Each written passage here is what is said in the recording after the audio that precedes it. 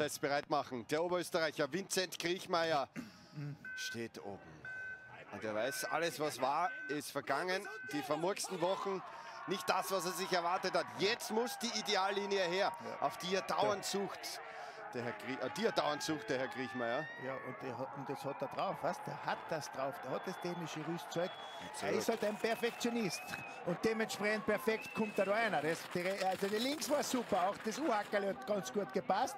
Schau, wie er arbeitet, wie er die Hände führen lässt, darüber Tempo mal sauber, wie er da den Radius eng machen kann. Alles sehr sauber. Und jetzt kommt er hoch raus. Ja, der kommt hoch raus. Der kommt super hoch raus. Oh, nimmt viel Tempo mit, den Ski immer gehen lassen, tolle Geschwindigkeit.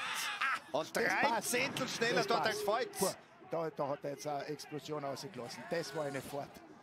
Da hat alles gepasst. Ein Steilhang. So, jetzt muss der Ski gehen raus. Jetzt war recht mit dem Vorsprung auch in die alte Schneisen einhupfen. Alte 40.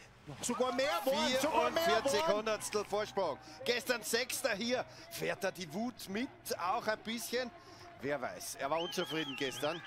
Nächster Vergleich. Achtung. 24 Hundertstel. 2 Zehntel verloren auf Volz. Vincent KRIECHMAYR. Aber auch er kann das natürlich super fahren. Schau bitte. Bleib drauf, schön in deiner Position. Das machst du sehr gut, Vince. Schön eng einerziehen, Ausziehphase nutzen zum Beschleunigen. 16, 17, wir sind immer noch vorne. Der Volz schnauft 28 Hundertstel. Jetzt sind die absoluten Genies unterwegs. Das wird aber jetzt noch spannend. Ja, da die Passage Richtung Hausbergkante und die Traverse danach. Da entscheidet sich jetzt, ob KRIECHMAYR in Führung geht. Wie tut er? Fährt er die weitere Linie? Nein, er fährt eng oben. Er fährt eng oben, ein ins Loch. 37 Hundertstel. Komm! Also bis jetzt ist es eine perfekte Fahrt. Jetzt muss er hoch hinauf. So, 44, 5. Ja, hinunter, 38 Hundertstel. Das muss sich doch ausgehen für ihn. Geschwindigkeit, auch er bei 140 km/h, da war Volz ein bisschen schneller. Aber die letzten Meter, 55, 81, es geht sich. Ja, das gibt's gar nicht. Das gibt's gar nicht.